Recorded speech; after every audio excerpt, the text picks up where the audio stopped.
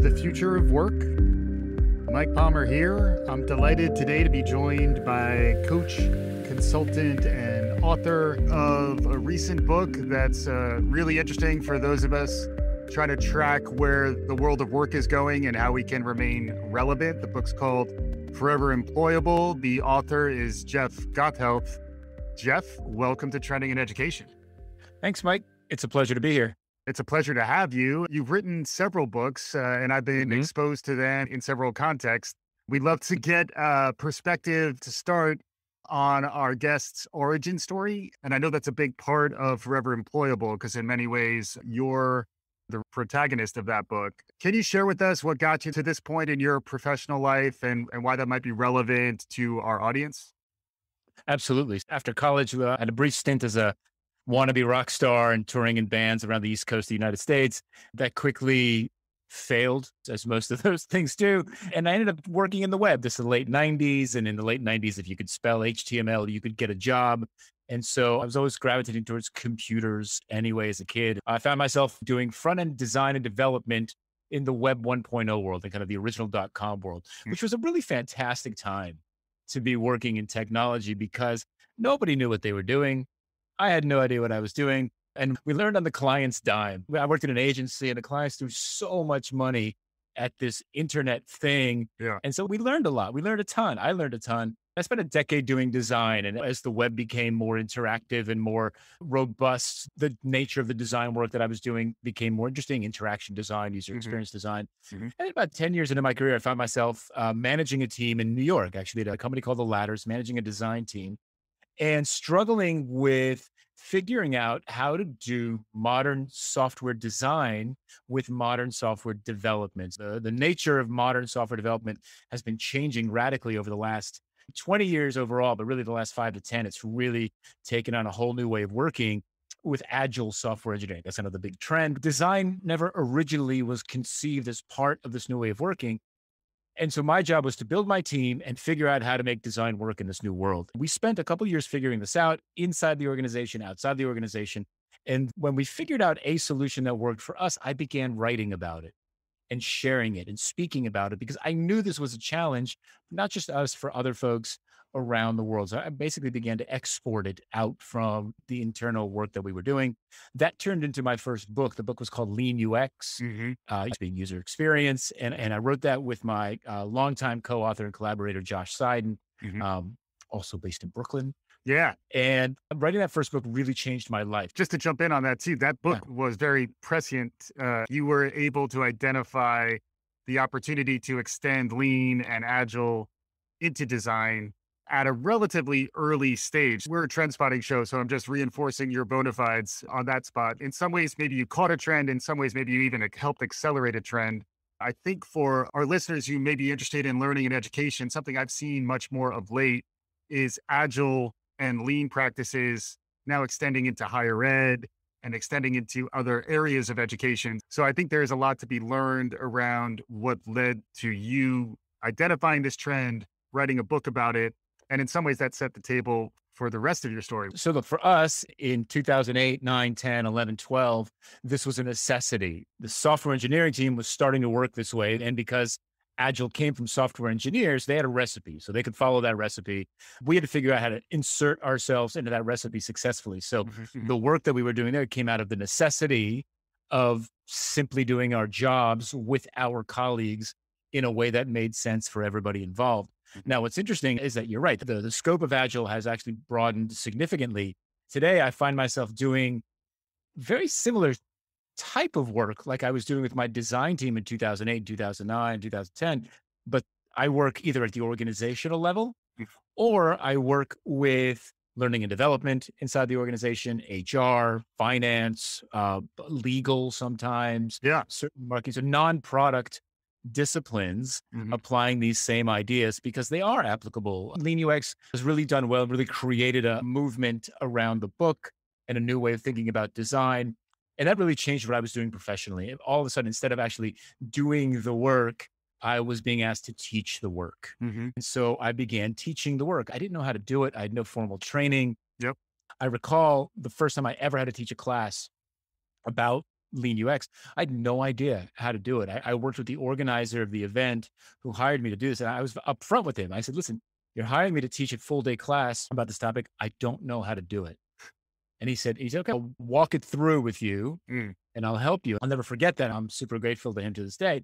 And that was the first time that I led a room through a course that I designed. Mm-hmm. And since then, largely that's what I've been doing is I've been teaching the material, consulting and coaching, getting more material, and then building courses on top of that. Since Lean UX, I've published 3 more books. So the next book after that was a book called Sense and Respond. That was a business book that Josh and I wrote to broaden the conversation. So we talked about, hey, we're talking about software development in Lean UX. How do we broaden the conversation to the entire organization? Mm-hmm. And Sense and Respond was really that aspect of it. And then we began to teach that material. I wrote a little pamphlet, very short book, 6,000 words. So, Okay. a long essay called Lean versus Agile versus Design Thinking. Mm. And that really helped us prove out a model for a publishing business that Josh and I have been running for a while Mm-hmm. called Sense and Respond Press. And then most recently is Forever Employable. And Forever Employable is really interesting because over the years, as I've been building my business, I've been self-employed now for 5 years, Yep. my personal brand, my network, my platform, my reputation. I like to use the word oeuvre. Your oeuvre. Yes. Yeah, I know you're in Barcelona, so I was trying to add a little bit of continental flavor. Thank you. I appreciate that. And so regularly, it happens weekly for the last several years. I get inbound email or comments or tweets or whatever that say, hey, Jeff, how did you get that speaking gig? Or how did you get a book deal? Or how did you do this? Or how did you get that? So this is signal coming in from my audience that's telling me that there's demand for this content. And so I decided to write a relatively short book about how I built my business Mm-hmm. and how I've become what I call forever employable. And fundamentally, if you boil it down to the elevator pitch, it's the subtitle of the book, How to Stop Looking for Work and Let Your Next Job Find You. What I've worked hard to do in the last 10 years or so is to reverse the dynamics of employment. The traditional employment model is a push model. You're pushing yourself into the market. You're pushing yourself into opportunities, and then you leave the results of this in the hands of other people. I wanted to create a pull model, a continuous pull model, so that at any given moment, my brand, my platform is attracting opportunities towards me so that no matter what happens to work that I'm doing, whether I'm employed full time or consulting or whatever it is, there's always a flow, a steady stream of inbound opportunities so that I've got this kind of career safety net. If one client goes away, there's 3 others in the inbox, that type of thing. And so that's what the book is about. As you said, I'm the protagonist in that it's a semi-autobiographical story starting on the day I turned 35. If you want to find out what happened before I turned 35, you got to ask me. But from 35 on, it's in the book. And then other people's stories as well. Lots of case studies to prove that this isn't like just another tech bro talking about this kind of stuff. Yeah. This is stuff that lots of people have done, different kinds of people in different industries, in different ways. And it's a viable way to rethink your career and really recapture control of it and reduce the stress, especially in these uncertain times. Yes.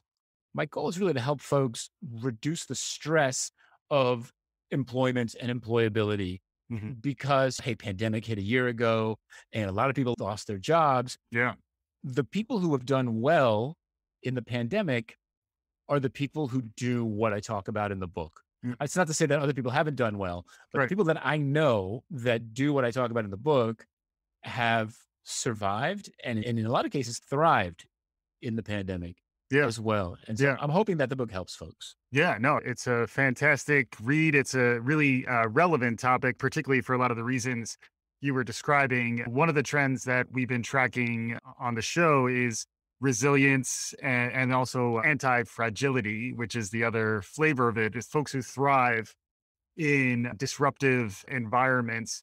Can you talk a little bit about how some of the recommendations in here and some of your insights can help folks become more resilient and start to thrive in somewhat chaotic times? What types of tactics or mindsets you think are relevant for folks to take away from this conversation? Clearly, they need to go out and grab this book. But in addition to the book, anything you can share around shifts of your mindset or your approach to your professional life that will help you weather some of the tumults that we're all living through these days? I think we have a tremendous opportunity today with the tools that are available to literally everybody. So first of all, you have an opportunity to share your story, your experience, and your expertise broadly in a variety of different ways, in the ways that best suit you and best suit the people that you're trying to reach with that conversation. And what that does is it starts to build your credibility publicly. It's not to say that you're not credible today, but if nobody knows about you, Hmm. then you have to prove yourself every single time that you seek a new job, a new opportunity, a new teaching gig, whatever it is. So by sharing your story, by telling your story, you start to build that public credibility and that reputation, that network, and that audience. So that's the first opportunity. And there's a lot of noise out there, but nobody has your story. Nobody has done the things that you've done in the way that you've done them. So your perspective is the thing that you want to share Hmm. and your steps that you've taken to get where you are today. The other opportunity is teaching. Hmm. There's a whole section in the book called Teach. And for me, again, 15 years ago, if you would have said, Jeff, what are you going to be when you grow up? The word, I guarantee you 100%, the last thing that would have come to mind would have been teacher. Hmm. Because it just didn't dawn on me that was something that either I was good at or that even played a role in my career path that I'd envisioned for myself Hmm. when I was in my 30s. Today, I'm a teacher. You asked me what I do for a living. I teach Yeah. every day.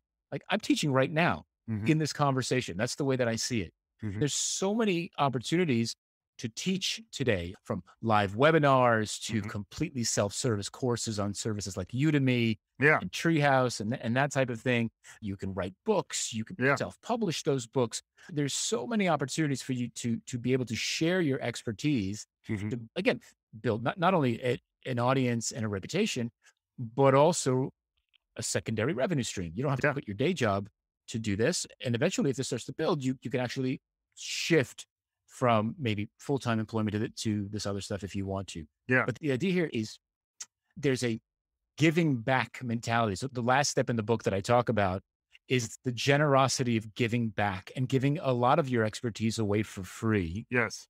and then thinking logically, giving back. Eventually, you create some opportunities to monetize some of that expertise. What I found is that the more generous that you are to your community, to your target audience, the more they repay you in the future.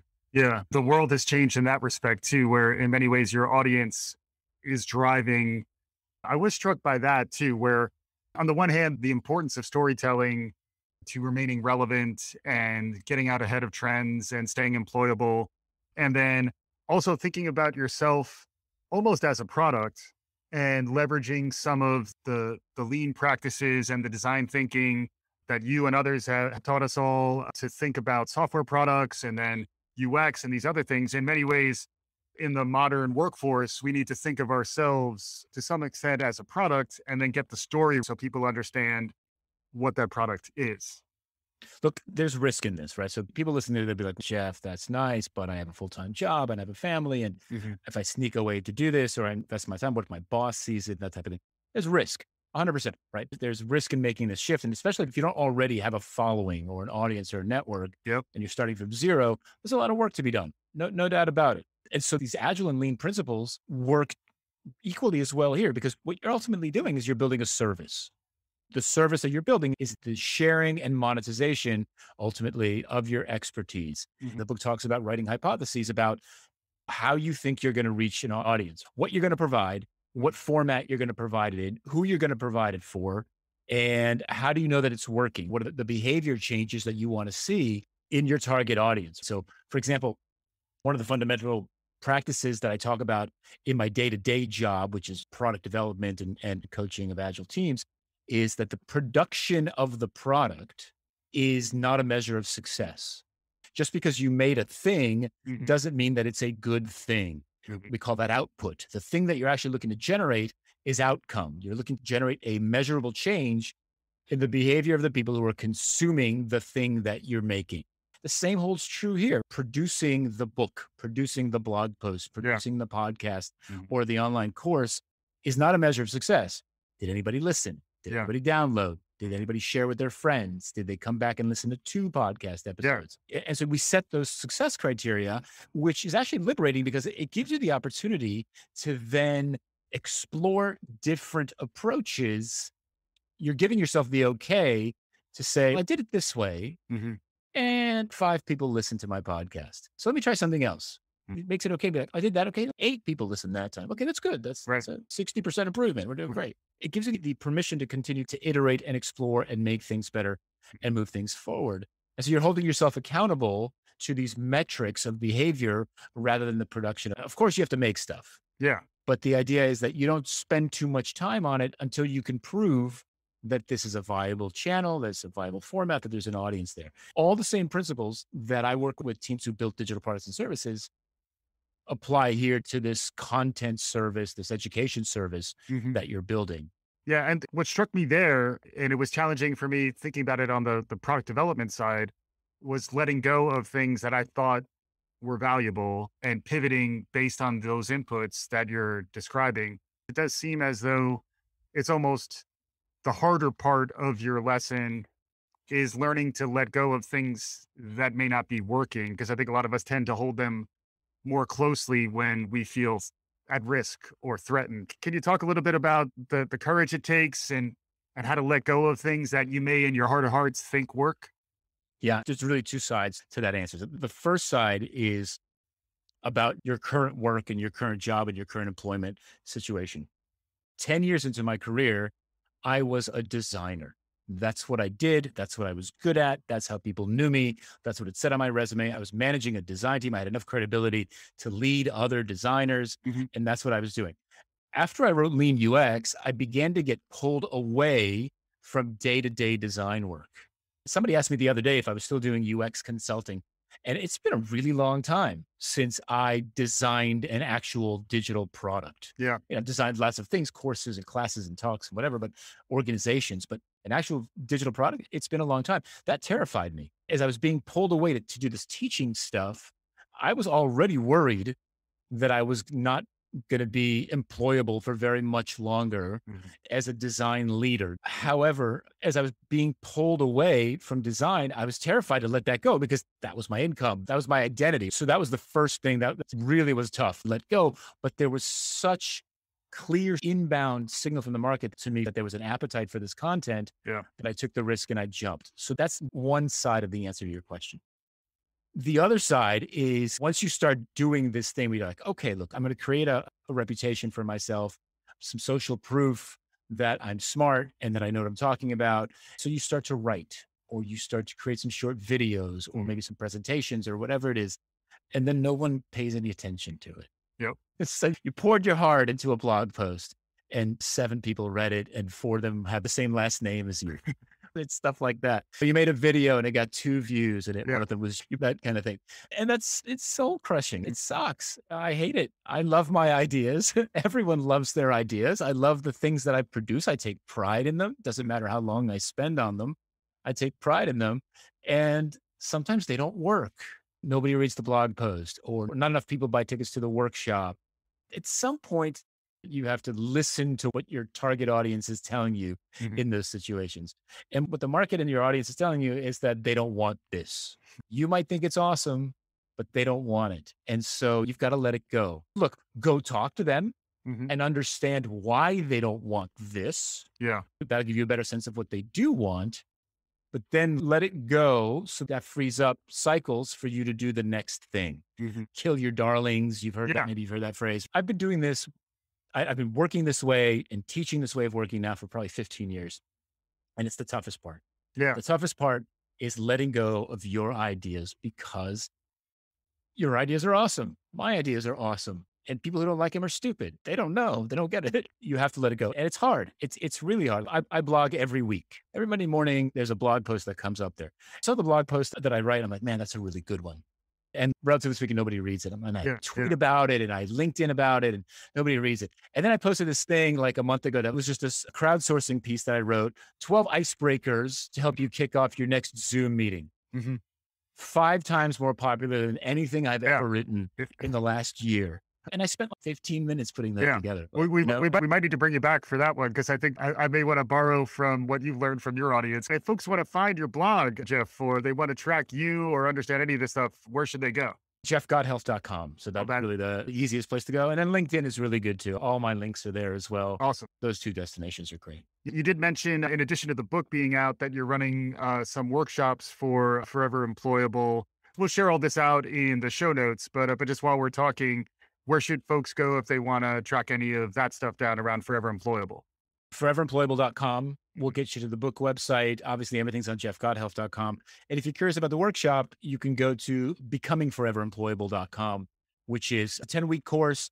We're in the middle of a cohort right now. The next one kicks off in April. So there's still time to join, and there's always limited capacity. Great stuff. I was struck by the importance of teaching. You just mentioned it. And I think a lot of our listeners are, if not teachers, they're likely teacher adjacent. Do you have specific advice for folks who are in the education community? I like to call them learning professionals. If you are someone who's made a career in education, whether you're a teacher or an instructional designer or someone who's in ed tech or in administration and anywhere across the spectrum, if you're in learning and talent at an organization, anything that you think is specifically resonant to that audience?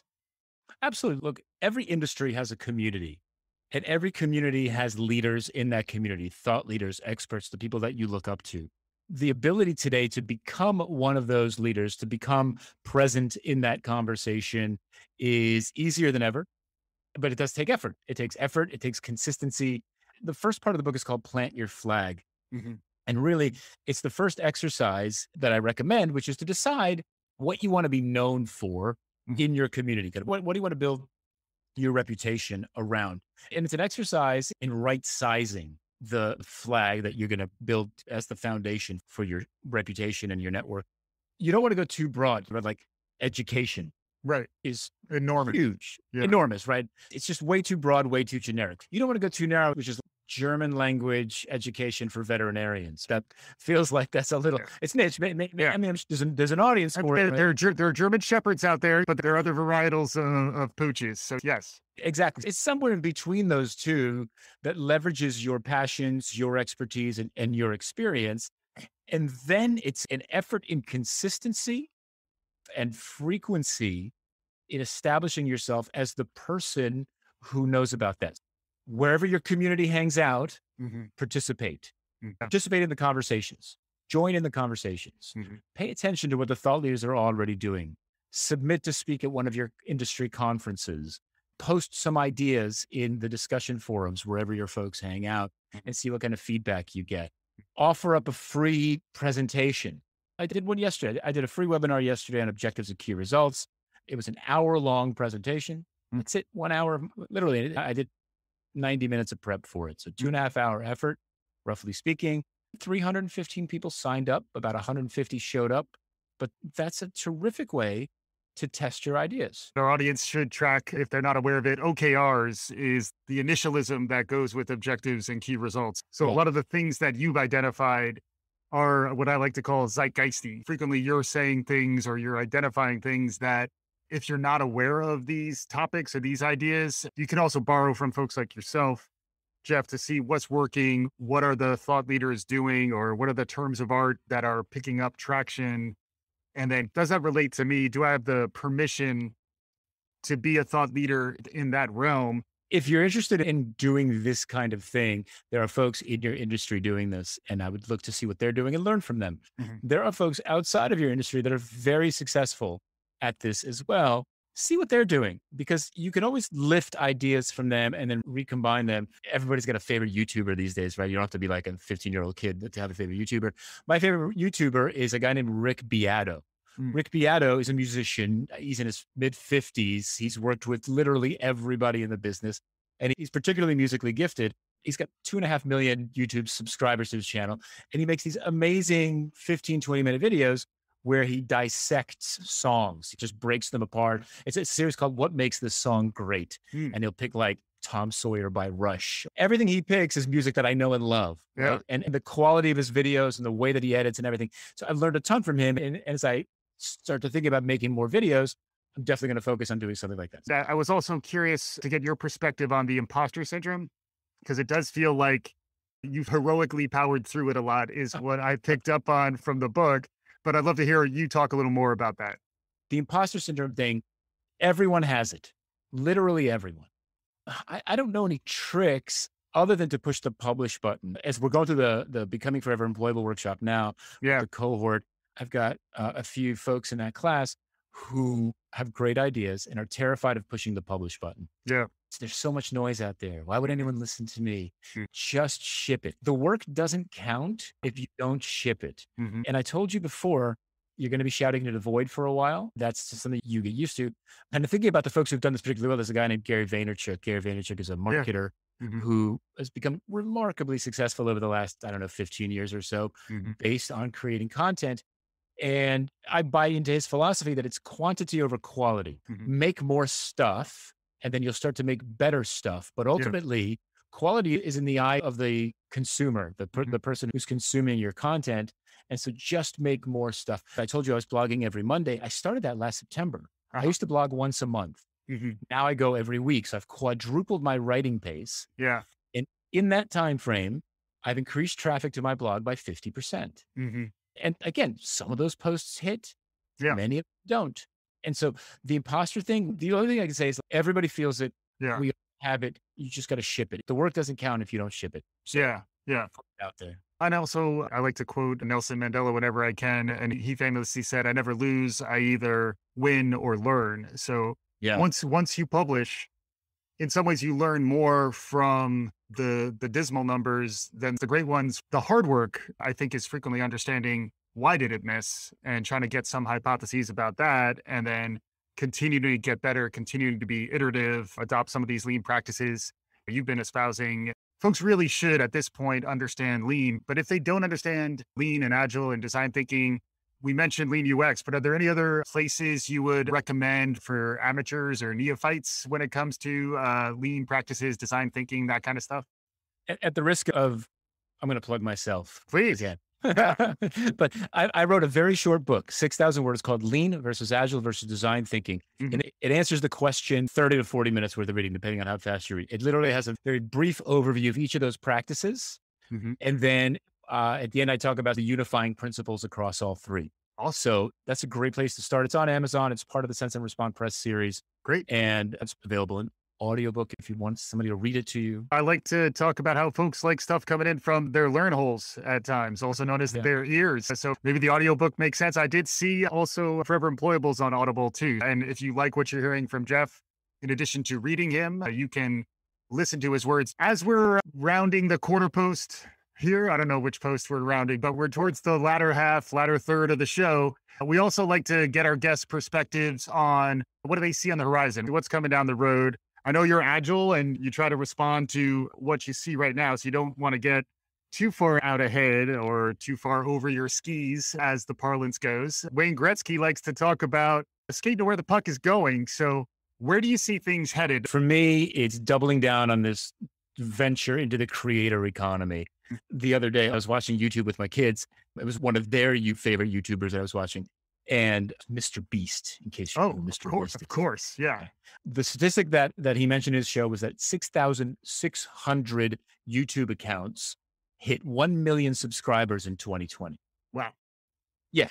Almost 7,000 accounts hit 1 million subscribers. And there's about 25,000 accounts that hit 500,000 subscribers. So there's endless appetite out there for those people who are willing to take advantage of that reality and who are willing to figure out how to become interesting to their target audience and to iterate and to experiment and to learn. There's a tremendous opportunity. So for me, that's where I'm headed. I'm headed in that direction. The Forever Employable content that I'm doing right now is high touch, high cost, low volume. By the end of the year, I'm hoping to have an offering that's the exact opposite of that. So it's a self-serve, low cost, high volume course that you can get through. That starts to take me personally out of the equation on a daily basis. That's really nice for me. It gives me focus. It starts to fund my other activities.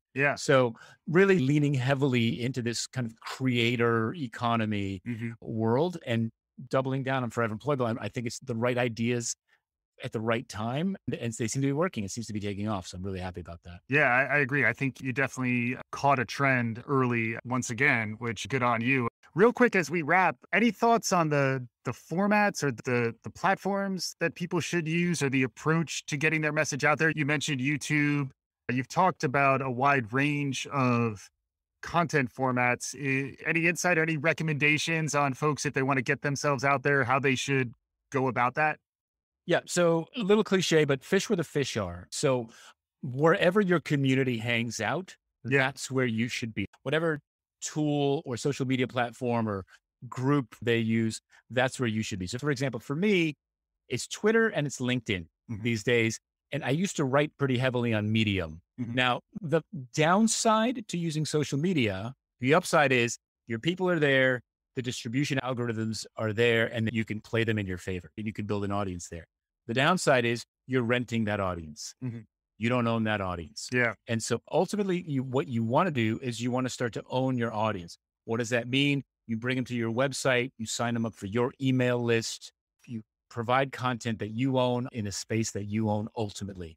But if people don't know you, that's tough at first. So using Medium and Twitter and LinkedIn and Facebook and Instagram to get your ideas out there is fine. But eventually you want to bring those people in-house so that you own that audience and you're not renting it from Facebook or from Yeah. Twitter or from YouTube or whatever. Awesome. Any final thoughts, Jeff? This was amazing. You were a teacher, so you did deliver on your promise. Hopefully, our listeners got as much value out of this conversation as I did. Any concluding thoughts or things to take away from this conversation as we wrap up? I think that we all live in this sense. I have to provide for myself. I have to provide for my family. I've got to make sure that I can do this for the foreseeable future and beyond. The reality for the majority of us out there is that we are not in control of that. The ideas in Forever Employable, the ways that I've been building my career shift that dynamic. It puts you back in control Mm. and it gives you the ability through hard work. Let's not BS it, right? You've got to put in the work, but through hard work, you can turn that dynamic around 180 degrees and put yourself in the driver's seat and then decide what you want to do and how you want to do it, and how much of it you want to do and when you want to take a break. And to me, that's so empowering and liberating that I wouldn't trade it for anything in the world. It's a great way to end. Jeff Gothelf, the author of Forever Employable. You can check him out at jeffgothelf.com. We'll share links to his books and all the references that he made throughout the conversation. Definitely someone to keep an eye on and to track if you want to understand where the world is heading and how to build a resilient future for yourself, which is something I think we all want to do. If you like what you're hearing, follow us on Twitter, visit us at trendingineducation.com, and subscribe wherever you listen to podcasts. Jeff, thanks again for joining. My pleasure, Mike. Thanks so much for having me. And for our listeners, we'll be back again soon. This is Trending in Education.